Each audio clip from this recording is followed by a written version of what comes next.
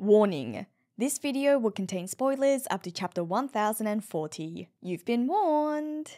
Hello my nakamatachi, this is JoyGirl, and we're gonna speculate on the new mystery that's been raised as a result of the recent reveal in the latest chapter. So Momonosuke dropped a massive bomb that Zunesha was Joy Boy's companion, or the word used in Japanese, nakama. So that heavily suggests that Joy Boy and Zunesha were part of the same crew. And of course that resulted in a heck load of speculations. And because, like the most of you, I'm a crazy fan and a large portion of my brain is constantly thinking about One Piece, I spent most of my weekend reading your comments, scouring online, and amalgamated these alongside my own thoughts and speculations, and here's what I've come up with. So one thing that I think gets really strengthened as a result of this revelation is the idea that Joy Boy was a giant. Given Zunesha's massive size, maybe it was a crew of giants. And of course this idea would work quite nicely with a few other pieces of supporting evidence, potentially supporting evidence if you will. The most obvious being the massive hat at Marijois, with the straw hat being an iconic artifact in the series, and the fact that it's been worn by so many important individuals, it is widely believed that that hat we saw at Marijois belonged to Joy Boy. We also have the existence of a giant ship, the Noah. So then if we consider that Joy Boy was a giant with a giant crew, start wondering, was Noah Joy Boy's ship? And regardless of whether that's true or not, there is obviously a huge connection here between Noah and the huge revelation that we got in this latest chapter. For one, the Fishman Island arc where we saw Noah is actually also the first time that we heard of Joy Boy. And of course there's also the promise that we know Joy Boy made to Poseidon as well as to the inhabitants of Fishman Island. So with all of these combined, a popular idea that I see coming up a lot is the idea that Joy Boy was a giant. Or like the idea that I've talked about before, and you can watch that video if you haven't already, Joy Boy may have at least had the Gomu Gomu no Mi, meaning that he had the ability to blow himself up so that he could become a giant size. And I do talk about all of this deeper in that video, but if Joy Boy was the original holder of the Gomu Gomu no Mi, it makes sense why it was such a prize, such an important devil fruit that the world government wanted to get their hands on it. Anyways, whilst we're also on the topic of giants, another idea that I've seen coming up is that I've seen some people say that the skull on Onigashima is actually Joy Boy's skull. But I think in that case we would have to point out that the sizes don't match. I mean, yes, the hat that we saw being preserved at Marijois was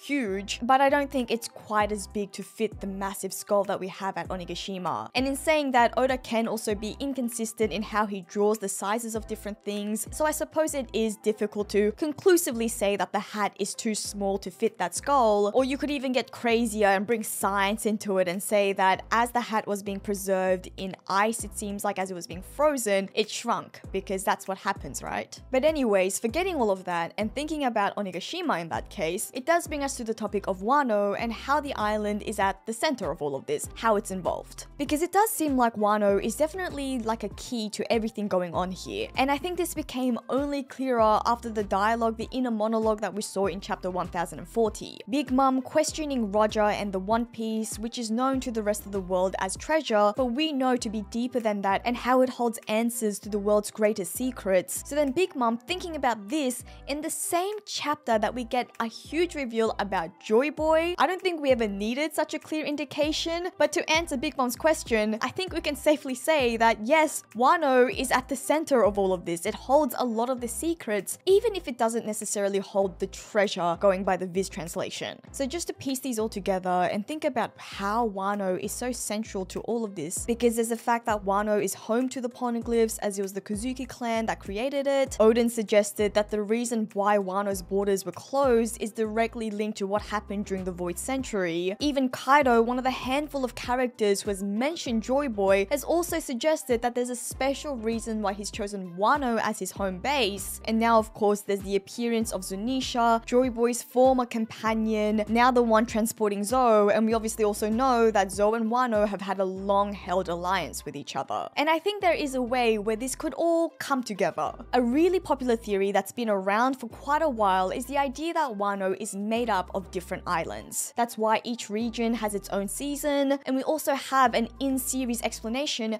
how this could all be possible through the existence of oars, literally known as the continent puller. So then considering this theory, and then also starting to bring in Zunesha's crime and the promise made to Fishman Island, I think we could take this idea further. Let's start with Zunesha, seeing as that's the hot topic that's been brought about by the latest chapter. First of all, we know that Zunesha isn't just walking around aimlessly. Miyagi asks, "What have you been walking towards?" And because of the way that dialogue's been worded, I tended to associate that with the idea that Zunesha's been walking towards a particular destination. But perhaps rather than looking at it from that lens, we should be thinking about it more around the idea that Zunesha has been walking for a particular purpose rather than to a specific location. And the reason why I say this is because what if the original plan for Zunesha was also to transport Zoe to Wano? It could have been intended for Zoe to make up a part of Wano, but Zunesha just simply didn't get there in time. We know that Zoe and Wano have been allies for an extremely long time, and one piece of evidence for this is the Kozuki crest which was found at Zoe, and something that's always struck me about that crest is the 8 circles, those 8 dots, which has always been a source of curiosity for me, and I'm sure for a lot of you as well. And now this is an idea that I've held for a while, but I've long thought that those 8 dots, those 8 circles, could be representative of the 8 countries, the 8 islands which defied the 20 kingdoms, which defied the world government, and allied with the Great Kingdom, the Ancient Kingdom. And the reason why I thought this is because of a potential real-life, real-world parallel. As we know, Oda likes to draw on things, draw on inspiration from real life, from history, and it just so happens that the Philippines flag has a sun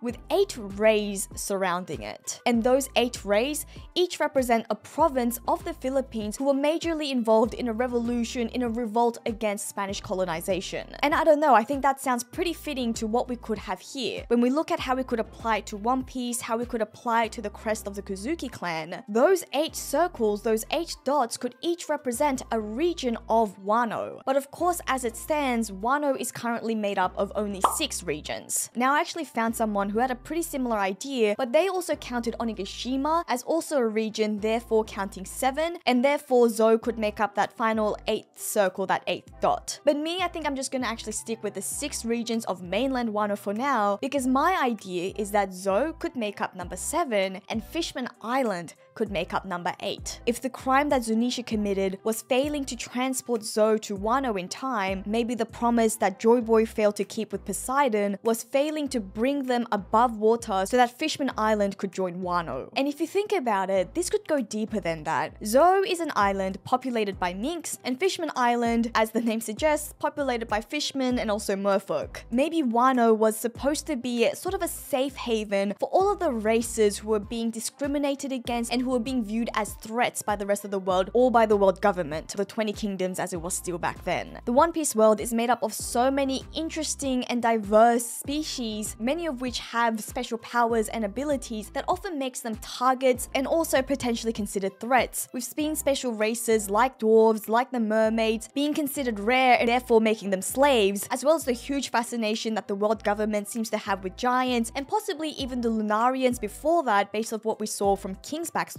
And you could also speculate about other species like the Three-Eyed Tribe, for example. But anyways, if this is true, if Wano was supposed to be a place where all of these races could live in peace, live in harmony, it could also have a pretty huge thematic significance in the sense that a key idea, a key message that we've seen throughout the Wano arc is that you shouldn't be afraid of those who are different to you. It's a key lesson that we've seen the Wano citizens have to learn with how they treated the minks, how they treated Kawamatsu, and it could really come full circle if we actually find out that its whole purpose from the beginning was actually to accommodate for all of these special races. Now, this does obviously bring up a question, a hole in this idea as to why none of these special races can be seen at Wano then, because Wano is a pretty homogenized country. And the easiest counter that I would have to offer is maybe because they failed in bringing all those lands together, perhaps the plan was actually to transport the people afterwards, and because they actually weren't able to complete Wano in time, time, and therefore none of the races actually made it to Wano. And if this is true or something like that, maybe the fact that Zunesha failed to bring Zo to Wano in time, maybe that's why the order was given to Zunesha to keep on walking, because if the minks couldn't be safe at Wano, they needed to ensure that they would remain safe and wouldn't be found and could remain hidden by Zunesha continuing to walk, meaning that no one would ever actually be able to find them. And this could also fit with what we know of Noah and its purpose. Now granted, we don't know much. It's said that its actual purpose will be fulfilled once it reaches above water, but what we do get hinted in this series is that the original purpose, the original plan of the Fishman Island ancestors was to join the rest of the world above water. And this is actually something that I had actually forgotten about, but whilst I was doing the research for this discussion, during the flashback for Otohime, we see Neptune talking to his minister, the minister of the left. And the minister is worried about the reckless actions of Otohime, of the queen, and Neptune says that Otohime's goal is actually precisely the one that their forebearers were trying to achieve hundreds of years ago. And as Neptune is saying this, Oda actually draws in that panel, he draws the Noah,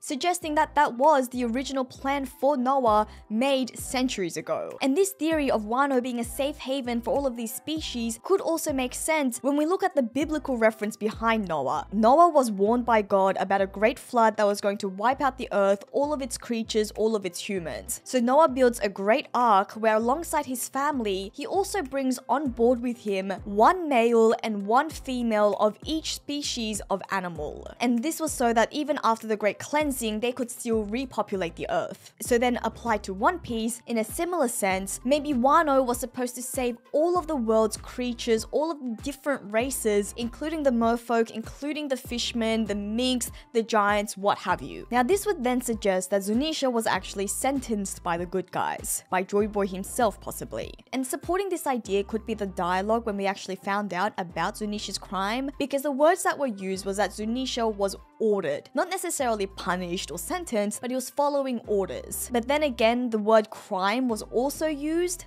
and so it just seems a little strange thinking that the failure to bring Zo to Wano would be considered a crime and not just an unfortunate mistake or unfortunate event. Unless of course the story gets spicier and we find out that Zunesha actually made a betrayal of some kind or something. But the reason why I bring this up is because there is also the flip side to this, and the idea that Zunesha was actually sentenced by the bad guys, by the world government, maybe by Imu, and maybe the crime was helping Joy Boy or helping the Great Kingdom. I've even seen some theories online that Zunesha and Imu are actually related because of their similar eyes. But then in that case, I do have to wonder, if Zunesha was sentenced by Imu or by the world government, why then does it listen to Momonosuke? Surely if Imu or the world government was the one to order Zunesha was to sentence a punishment, surely they wouldn't have left a loophole so that Zunesha would be able to come under the control of someone allied to the Great Kingdom. But then I guess the counter to this could be that given Zunesha's loyalty, given its original allegiance to Joy Boy and therefore most likely the Great Kingdom, maybe that means even despite its orders, despite its punishment, the orders of Momo coming from his family, coming from the Kozuki, is able to override this sort of punishment. Either way, I think this brings up a really interesting question of why Momonosuke? We've seen a few characters possessing this ability of the voice of all things, so why Momo specifically? Because what we've seen at Zou, only Momonosuke holds the ability to talk back to Zunesha, and Zunesha will only follow Momonosuke's orders. Luffy actually said during that arc that Zunesha won't listen to him. Now this has become somewhat contested as a result of the Wano arc. When Luffy fell off Onigashima and fell into the water, we saw him use the voice of all things, and now some people are speculating that it was during that time he actually communicated to Zunesha, and that's why Zunesha has arrived at Wano. Now personally, I've always interpreted that as Luffy talking to Momonosuke, because we did see Momonosuke relay Luffy's message to the rest of Onigashima later, conveying his message that he's alive, that he is going to defeat Kaido, and of course we also know that Momo stayed behind at Zou to talk to Zunesha, and so I just figured that he must have requested his help earlier on. And so I think because of this, as of this moment, Momonosuke is the only character confirmed to be able to communicate with Zunesha. I've also seen some theories from people who believe that Momonosuke is actually Joy Boy. On the one hand, just because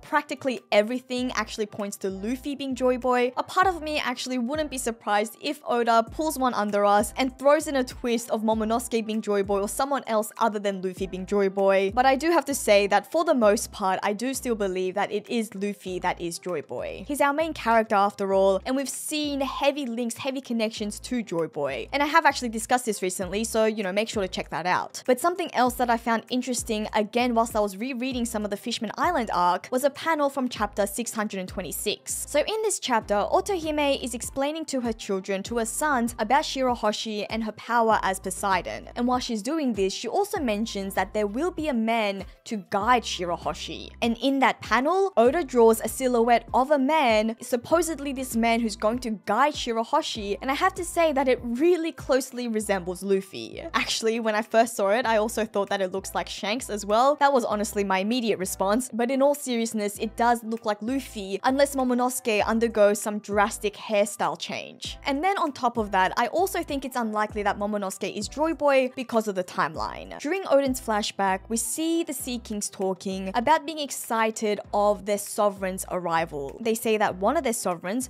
will be born in 10 years, and that is obviously referring to Shirahoshi, but then they also say another in a distant sea. And presumably that's talking about Joy Boy because they say that these two sovereigns will meet, therefore fulfilling the prophecy or the comments that Otohime made earlier about the man who's going to guide Poseidon. And now, given the fact that Momonosuke would have already been born at this time the Sea Kings were talking, I don't think that they were referring to him. Even if Momo isn't Joy Boy, we do know that he is special. This seems to have been confirmed in Oden's journal because after Momo reads it, we see him say to Shinobu that it's imperative that he survives. And it seemed like he wasn't just referring to Wano's sake, but something deeper, something greater. Most likely this whole thing going on concerning Joy Boy, the Void Century, the Ancient Kingdom, and so on, given that it was Oden's journal that he was reading, and we know that he wrote down a lot of what he learned about the whole world in that journal. And again, this then brings up the question of why Momo, and did Oden know about this? Is that the reason why Toki specifically sent Momonosuke into the future and not Hiyori? Maybe it wasn't simply ensuring that the Kozuki bloodline survives, but that Momonosuke specifically survives and fulfills some sort of purpose. And then thinking about that for me also raises the question of Momonosuke joining the Straw Hats, perhaps joining the crew to fulfill his post-Wano mission, whatever that may be. But I'm gonna end the discussion here before we get into that whole other topic. So let me know your thoughts on this idea, or if you have theories of your own, let me know by leaving a comment below. Don't forget to like and share the video. Please do subscribe if you'd like more One Piece content, and you can also join our Joyfully Discord server and even become a Patreon member. And I thank all my patrons for help supporting the channel. This is JoyGirl, and I'll see you again soon.